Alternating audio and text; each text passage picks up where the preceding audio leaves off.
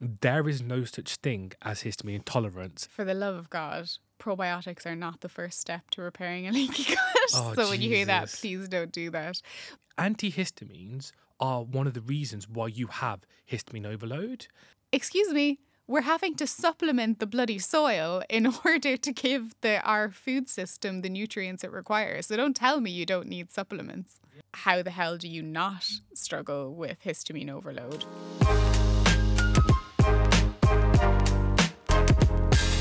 T, Yeah. I'm gonna have a rant for you today. I've got a rant about this today. Mm-hmm. We need to discuss why people have histamine intolerance. My God, if you are on the Facebook pages for the histamine groups, it's just constant about the low histamine diet. And I think that this topic is just not being spoken about is why do we have this condition? And people are asking and everyone's like, yeah, it's the food's the problem. And they're just talking about that. And then they're giving these solutions of like supplements and that's it. And it's driving me nuts. I can hear that. I get that. It's actually driving me crazy. And so today, for everyone who's joined us today, thank you so much firstly. And Thank you. And if you are enjoying the Can I Be Candid podcast, you need to hit that like button for us because that likes helps us grow and helps us share more of our incredible, hilarious, and let's be honest, me carrying the humorous chats. With your hilarious jokes. Well, You're shitty so jokes. funny. Yeah, thank you. And so, but I think today is a really important discussion. I think we need to be discussing why we have histamine tolerance, and we're going to throw in some really terrible jokes. But let's start with one point. There's multiple reasons why people have histamine intolerance, but let's start with the big elephant in the room. There is no such thing as histamine intolerance. Yeah. Every single video I'm ever going to do after this point, when we talk about histamine, I'm going to say that. And if it offends people, if it pisses you off, if it challenges your views, I don't care because that's the truth. And the truth is what should prosper from the back of this. But yeah, no, you're so right. I think if anything, the question should be, why don't you have histamine intolerance? Because that's just how prevalent it is today. I think there's a lot of people that are struggling with histamine intolerance and they know that they're struggling with histamine intolerance. And by intolerance, I mean overload, because I just realized that I said that. I think if anything, what we really should be wondering is, how the hell do you not struggle with histamine overload? Because so many people are struggling with histamine overload. And, there's a portion of people that are struggling with histamine overload. They know they're struggling with histamine overload and they're trying to figure out how to resolve that or support it. But I actually think that there's a lot of people struggling with histamine overload or even histamine excess to an extent and may not even realize that they're struggling with that. So I think that's another kind of cohort to consider as well. I mean, the best place to start with this conversation from what you just said is let's do mast cell activation syndrome versus histamine overload. So Mcas is something that I'm seeing a lot. Like people are going, I must have Mcas or I've been diagnosed with Mcas. Right. Mast cell activation syndrome can only happen for two reasons. Mast cell activation syndrome kicks off if you have too many mast cells in the body. So your body's overproducing too many mast cells, which is produced by the system, by the immune system. And the other ones is your mast cells are too sensitive. That's the definition of Mcas. Now, look at both those definitions. What's the one thing key that they both have? An immune system, an overreactive immune system, the immune system being triggered. You look at the term histamine intolerance. Now, the reason why I said about histamine intolerance is, how can you be intolerant to something your body naturally produces? We're focusing on histamine as the culprit when actually histamine is the solution. The connection between histamine and mast cells is the fact that it's the immune dysregulation, it's the immune system being overreactive. But we're not talking about what we can do to balance the immune system. We're focusing on the culprits of food. And like the jackassery that's happening right now is hilarious because like you've got people like commenting in this group saying, oh, can someone please give me a low histamine diet protocol? Can someone give me low histamine diet recipes? Like, all right, cool, ask people. I haven't got a problem with that. And my problem isn't the fact they're asking for support. That's fine. Find the information. But if you read the actual clinical trial research papers, because there are literal meta-analysis on this, all the papers say the same thing.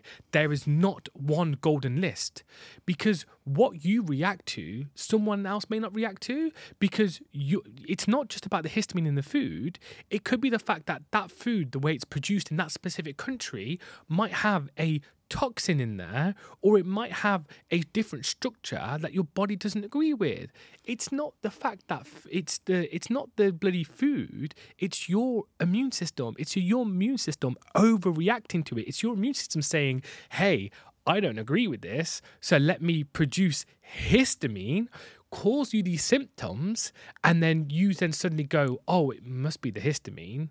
And well, it must be the food. It must be the food. Yeah. And this is the issue. And then, that mast cell activation versus histamine, they're coinciding and coexisting as one, because your immune system is becoming more and more reactive. And a lot of the functional medicine, era of people are now saying more people are having underlying mast cell activation syndrome. That I can get on board with, because if you're born with it from a young age, if there's something going on at a young age where your immune system is overreactive, that I can get on board with. But if you're being diagnosed it when you're in your 30s or 40s, bro, chill. That's not that. You need to calm yourself down there, because you're trying to get a diagnosis for an overactive immune system. And I know people may think that I'm getting a bit ranty right now, but you've got to appreciate is the fact that being in this environment, there is so much information and so many people are reading into this, but the information we're reading is very heavily biased, because it's based on what we knew in 2004. Because you got to remember, histamine wasn't talked about. It was known as a function in the 1970s, but it wasn't talked about. So this is the main issue with it now, is that you need to be looking at the immune system. 1000%. And I think what you mentioned about the diagnostics, and with kind of Mcas and histamine overload, or histamine intolerance as it's often referred to, it's kind of one of those things that it is and it isn't. And not to kind of go off on in another direction, but it's one of my issues with overdiagnosing.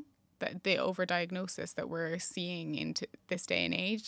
Everyone is searching for a diagnosis, and I feel like because of that, we're in my experience, a lot of practitioners or physicians are very generous with immediate diagnosis, or putting a name to things. And so I think we have this situation where, there's people that are being diagnosed with an underlying immune issue, or Mcas or whatever, from a young age, or they have a genetic susceptibility and sensitivity. And then there's, people that maybe don't have those things, but are living in this environment where they're exposed to a myriad of different things that are breaking down their system and causing this histamine overload and this histamine excess, this excess of histamine to be released in response to all of those things that are causing a high amount of inflammation in their body. And because the best language we have today for that is maybe the diagnosis of Mcas, I think sometimes there can be that blurred line between those two things. So I think, it isn't that, you're silly for having this diagnosis or getting this diagnosis, or that you do or you don't. I think, yes, it's getting to the crux of, okay, there's definitely something going on here with histamine if these are your symptoms.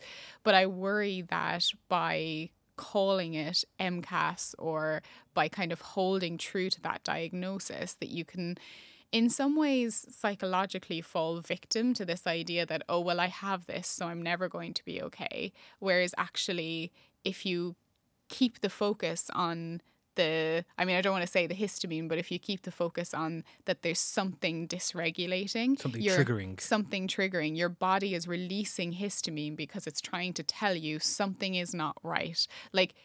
the histamine release, particularly excess histamine release, that's your body's way of telling you something's not right. I may not show you exactly what's not right, but I am telling you something's not right. It feels like there's an invader in my body, or it feels like something's breaking down. Help me. So I think we need to keep the focus on the help me and then go from there, instead of thinking, oh, I have this diagnosis, I need to go on a low histamine diet, that's who I am now, that's my life. We need to keep the focus in the right place if we want to feel better. I mean, it's what you said there. We need to keep the focus on what's causing that excessive production of histamine. And once again, it's the immune system, the immune dysregulation. I'm going to say something that's controversial. And you know what? I'm going to be candid right now and say this because... No, I mean, that's so weird. You never say anything that's controversial. Do you know what? Actually, it's not even Better hold my controversial. It's not even controversial. It's just candid. This, you know, it's a Yeah. candid chat, right? But antihistamines are one of the reasons why you have histamine overload. Listen, I'm not anti-histamine, okay? I'm not anti them because I see they're a benefit. Hey, I've used them. I've been privy to using them, and they didn't really support me much, but... I spent most of the 90s on them. Yeah, but most people who are taking antihistamines are not understanding the link that an antihistamine blocks a histamine receptor.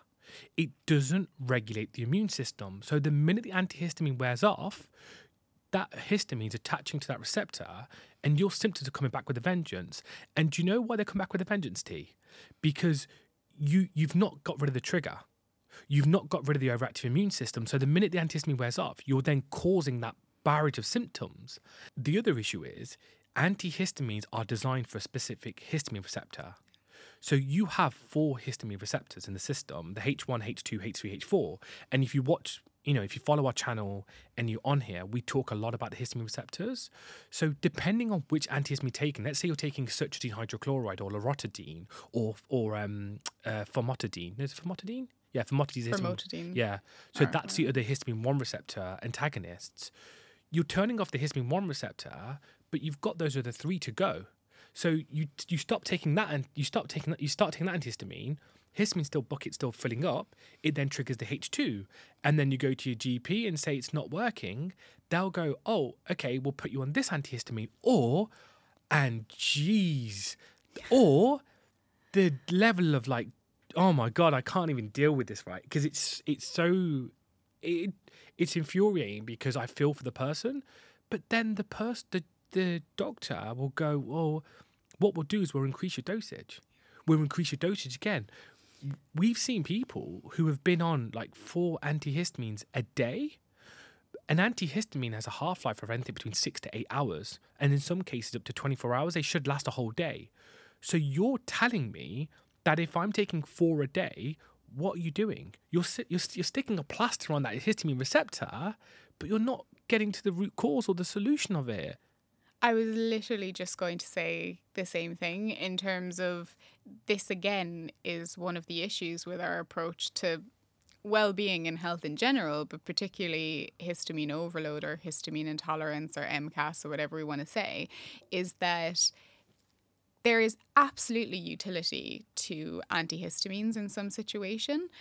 When you're in a bad situation and you just need to bulldoze in there and block those receptors, that's a fantastic utility of antihistamines. So we're not saying that there's never a case to use them, but in chronic cases, I really don't believe that antihistamines are the answer. And in fact, it's not even a belief. We know that they're not the answer because, as you said, you have to think about it as it's a plaster.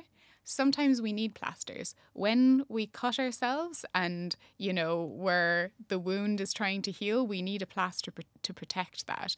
But a plaster isn't a long-term solution. And so what we're not talking about is, yes, we're blocking those histamine receptors, but what's that doing? What's that doing to how the body functions? You can't just keep, you know, blocking all of the holes in the body. And that sounds terrible. That's not a good analogy.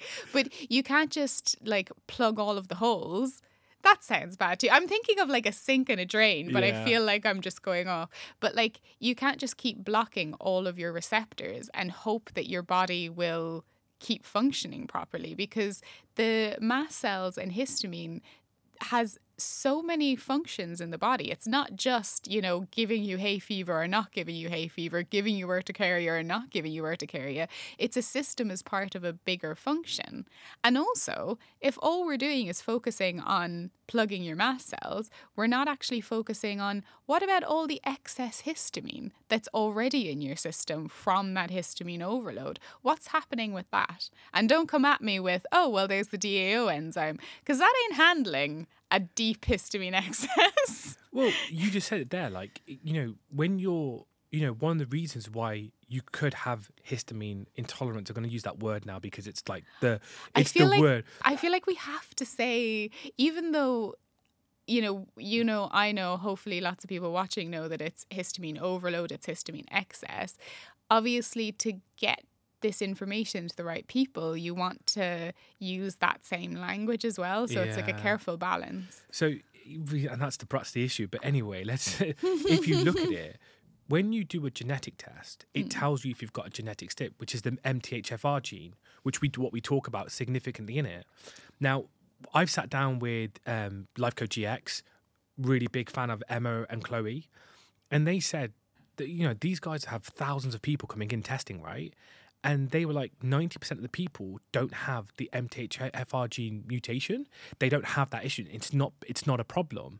So now if they're seeing that and people are seeing it, what's the cause then? Because if it's not the MTHFR gene, then it's gonna be the fact, and it's gonna be the fact that you've got an overactive immune system. If you're producing enough diamine oxidase, then it's overtaxed and it's overworked, there's a problem. And it's not just histamine, but you've got other things like putrescine and cadaverine, the other amines that we need to be addressing and talking about. And so we're in this kind of like constant cycle of just like, it must be my genetics, it must be this, I need to take this antihistamine to plaster over it. And then we're on this like low histamine diet flex and saying, oh, I need to go on this low histamine diet. I'm gonna prove my point with a statement from a clinical trial paper. I'm gonna put the clinical trial paper in the description. I'm gonna get my phone quickly for this because it's so funny, right?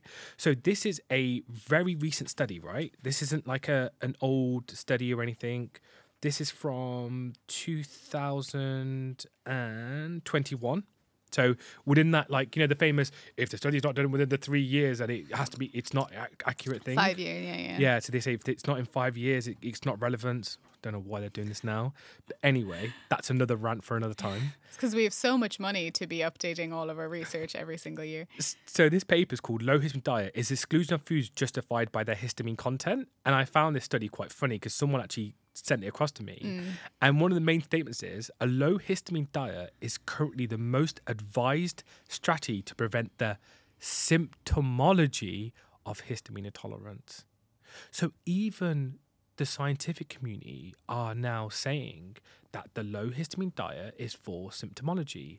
So, and like I said before, and I said it with confidence before, we're not going after the low histamine diet, but you give me someone, and this is a call out to every single person who works in this area, you give me a client or a patient, however you want to call them, who's fixed himself on the low histamine diet and they've managed to return to a normal diet, and I'll eat my own hat.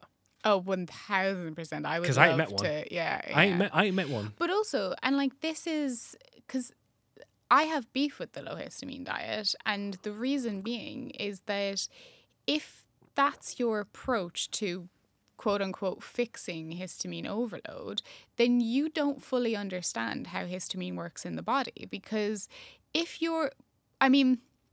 technically speaking, you could probably have a decent balance if you really, really worked hard with the low histamine. That's assuming that you're tolerant to all of the foods that are categorized under low histamine, which isn't usually the reality in my experience with speaking to people that are actually on these diets, looking at case studies, looking at the research, as we said, because it's more of an immune regulation issue and there can be, gut breakdown, permeability, all of these other things going on. Usually people are actually far more restricted than we're led to believe. Yeah.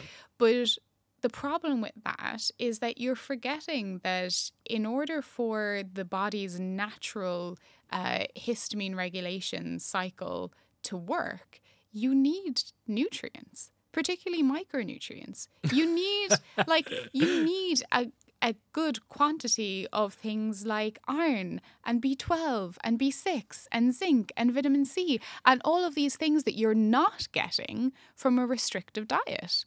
So tell me how that makes sense. Because yes, you might actually reduce your histamine load initially and get that initial feeling of, oh, this is working. And this is the story we often hear. You get that initial feeling of, oh, this is working.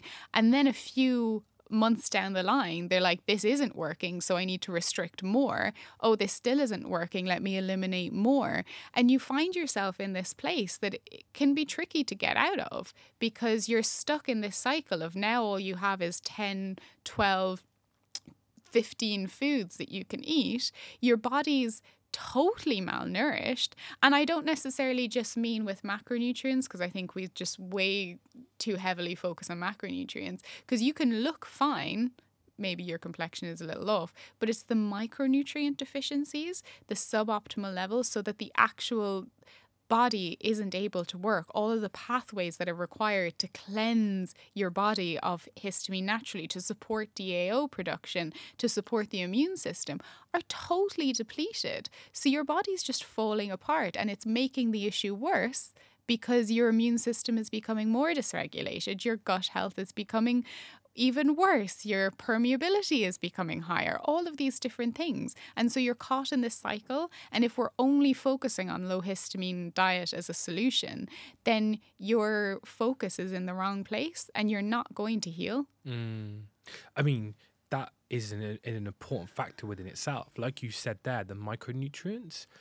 If we look at now, one of the big conversations is regenerative farming, because the fact that soils are so depleted, we're now having to grow certain plants with other plants to add like nitrogen into the soil, like to regrow those plants. Literally having to supplement the soil. You know, it's so funny to me that people talk about like, oh, you can get everything from a balanced diet, you don't need to supplement. It's like, excuse me, we're having to supplement the bloody soil in order to give our food system the nutrients it requires. So don't tell me you don't need supplements. Yeah, like I said, that one of the biggest growing problems for the planet could be food shortages, by the fact that we don't have enough of the raw material to not even feed the animals, but to feed the human being. Well, we already have a nutritious food shortage, you know?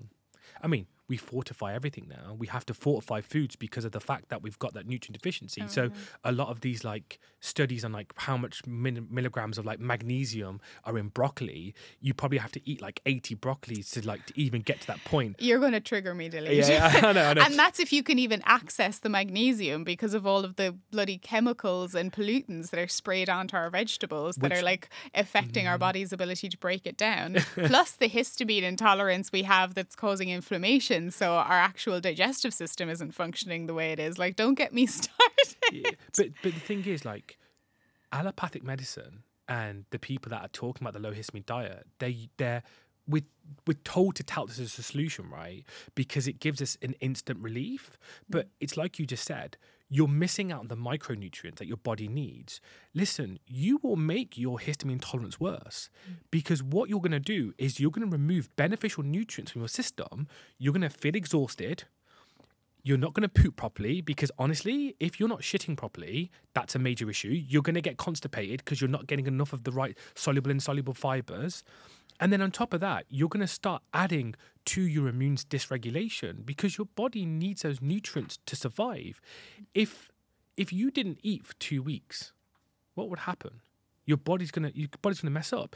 If you're not drinking water, the amount of people that like don't drink enough water. You know, there's a study that's done on lack of like people being hydrated, triggering their histamine and like triggering their immune system because their body's not getting enough of it. But the thing is that there's yes, people not drinking enough water, but there's also a lot of people that are drinking enough water, but they're not getting enough salts in order to allow them to absorb that water, because we're being told that we need to have low salt diets all the time. which is just nonsense. It's like this cycle that we get caught into. And it's not often the person that's the issue. There's so many people out there that are trying really, really hard, but they're just getting bad information, or we're being pointed in the wrong direction, and we just feel like we're failing, and we're, trying to keep our head above water. But what I wanted to ask you with regards to the histamine overload, histamine intolerance, and that immune link is, in your opinion, why do you think that our immune systems are being triggered more and more today? Can you speak on a little bit of like, what is it that's triggering this increase in histamine intolerance or histamine overload? What's stimulating this overreactive immune system in so many people? Because it can't be a coincidence. I mean, what's not? The question is what's not? Like, okay, if you're stressed out, you're going to trigger your histamine overload. Why?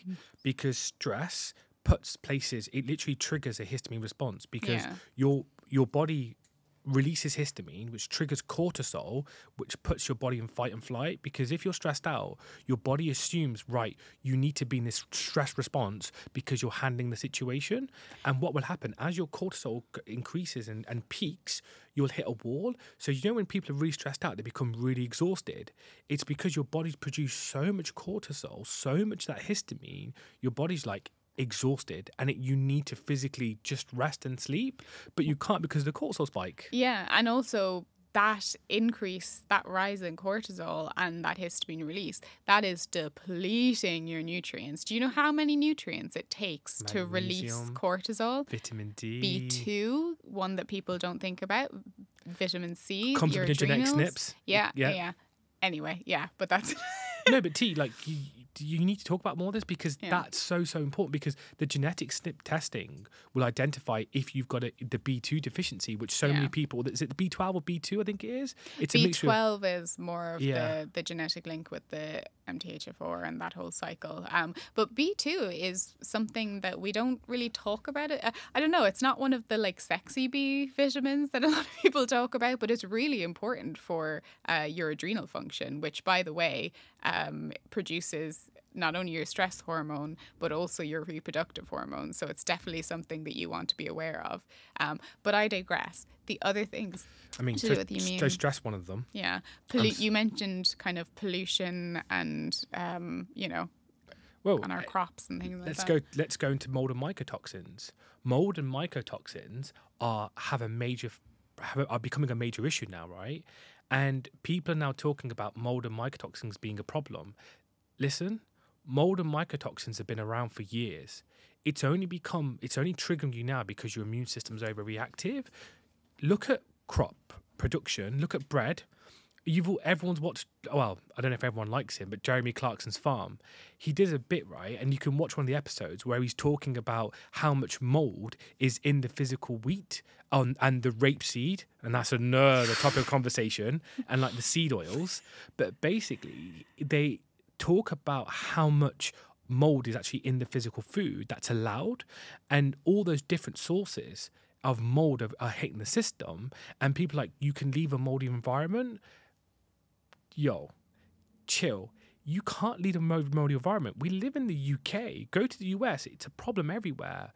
But you can do things to decrease the mold and mycotoxins, but still, the issue is the immune system.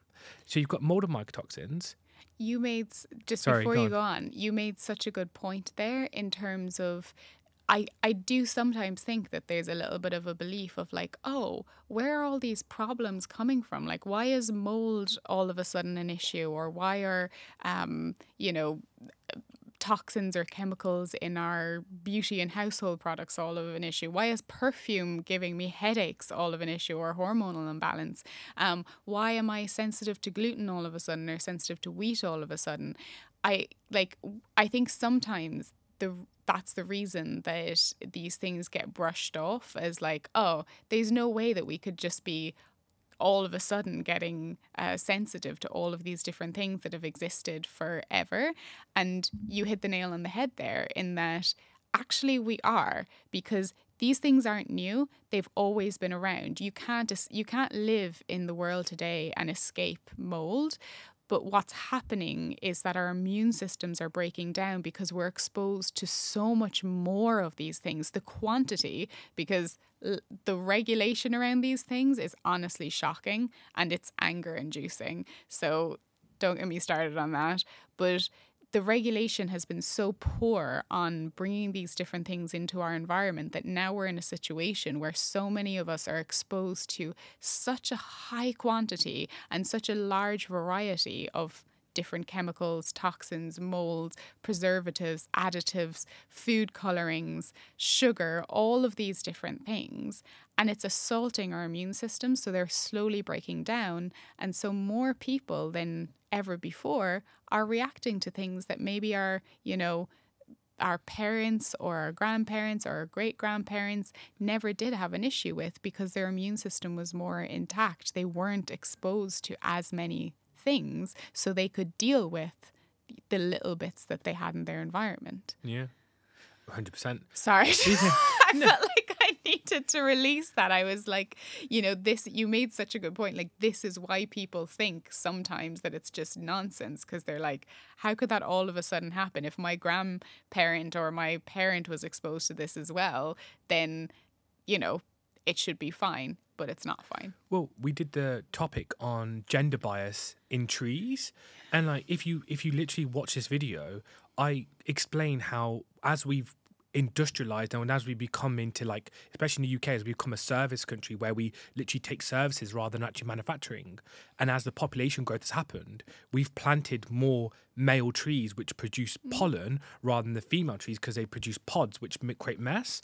And that's another video that you can just literally watch straight after this. But all of this is like bombarding the system. And so stop trying to prescribe me an antihistamine. Stop trying to give me a low histamine diet. Stop trying to give me this like so-called what they think is a long-term fix, and start talking about what we need to do to balance the immune system. So I think, this is a really couple conversation. I think it's going to be a conversation we're going to have over a couple of videos. And what I would say is what we need to conclude on is what you can do to balance your immune system. Because I think this should be the point that we get to. Because if you watch this video to its entirety, and thank you for staying intact and listening to our little rants, because we really appreciate it. But let's talk about the basic things. Vitamin D, vitamin C, magnesium, zinc, selenium, potassium, sodium. All these basic electrolytes that our body should be consuming every single day that we can try and get from food. But if you're on a low histamine diet, hey, you can get it, bro. You're going to get it. But these are basic minerals our body needs. And the second thing, detox histamine. Bring the histamine levels down and repair a leaky gut. The root cause of a dysregulated immune system, for me personally, and from my 10 years of doing this, is always going to be a leaky gut. It's an immune dysregulation. And for the love of God, probiotics are not the first step to repairing a leaky gut. Oh, so when you hear that, Jesus. please don't do that.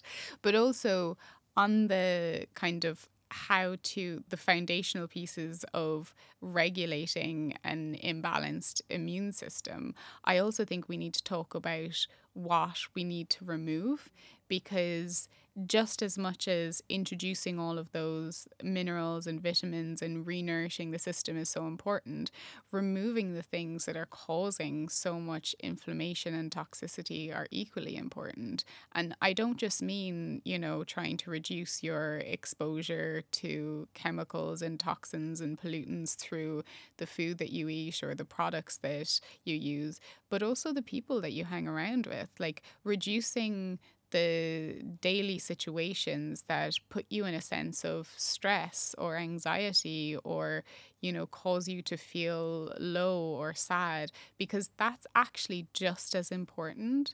And that's coming from a nutritionist, like, talking about nutrients and understanding that association with the body is my thing. But actually, if you're in an environment where you're constantly feeling anxious or stressed or overwhelmed, that's going to impact your body in the same way. So I really think that when we're having the conversation about, okay, what, tangible things can I do in terms of like, what can I take, what can I eat? We also need to be talking about, well, what can I remove? How can I relax? How can I rest? How can I restore? And for some people, a certain amount of exercise obviously will be important, but also if you're really, really in a stressed and anxious and drained and exhausted, overwhelmed space, then, you know, things that feel like a lot to try and do probably aren't the first step in terms of like that intense exercise or intensely changing your diet. Sometimes the first step can be taking a step back. Yeah, 100%. I mean, these are all little things that you can actually physically do. And like, okay, stress is a tough one because you've got work from stress and you're in a position like that. But sometimes, you know, we have those people that are just stressed before stress, being stress sake, I would say, people. But just to kind of circle back to the mineral side of it, you know, like having basic electrolytes in your diet, like just literally supplementing with electrolytes will help. Just adding a little bit of electrolytes into the system, just adding that into a little bit of water and drinking it will support your system. And if you can't afford electrolytes, don't worry about that. Salt. Yeah. Just literally get salt. Get good salt, pinch it into a little cup of hot water, add it with cool water and just drink it. There's Celtic sea salt. We'll link the ones that we personally use in the description. And these are basic minerals you can add to the system that support the body. First thing in the morning, glass of water, sprinkle of salt. It'll do you so much good. People, I've been saying this for so many years, and I honestly think people have thought I've been crazy because, still, I think less so now, but particularly like 10 years ago, people were like, low salt, remove salt, take it off the table so it's not tempting you. You don't need salt for flavor. You can just use herbs. Salt makes a difference. Add some salt in. You, particularly if you're like fatigued or super stressed or anything like that, your adrenals need salt, your immune system needs salt, your whole body needs these minerals, but good quality salt. If it's just like regular plain crap salt that's mostly sodium, then that's not what you need, because when we say salt, we mean salt that has a balance of salts, so potassium, magnesium, sodium, all of these different things, and ideally some trace minerals as well, whereas a lot of salt that we get today is mostly sodium, so just keep that in mind. T's hit the nail on the head there. I mean, these are all solutions. Obviously, we haven't gone into like the how much you need per day, but these are basic things that you can do. And if you do want to have a bit more information, just put it in the comments and we can see how we can, you know, give you some advice on if there's a supplement that we recommend or a product that we think you should go for. We'll put them all in the description. But I think there is obviously more to what causes histamine. I'm going to say the word intolerance again, but what causes it? Because obviously there's things like medications and stuff. But I think, like I said, this isn't just one video. I think this is one of many videos to come out because there's so many things that are triggering it. But I'm going to say it. I'm going to say it again. This can be reversed. This can be repaired. Histamine is boring. And I say that with a fact. Histamine is boring because we can fix it. That's not the problem. It's the other things that are the problem. Yeah. But thank you so much for joining us today. Yeah. This has been such a fun topic of conversation. It's got my juices flowing, put it that way. And I think there's going to be, some people really will resonate with this. And if you do resonate with it, please just let us know in the comments. And we really do appreciate like a lot of feedback. And if there's anything you want us to cover, let us know in the comments. Yeah, I hope so. I think these kind of conversations are really important. And I think the main thing is that, you know, illness and feeling unwell or, you know, having histamine overload or excess, that doesn't need to be your journey. That doesn't need to be your story. We can figure this out and we can feel well again. So thank you.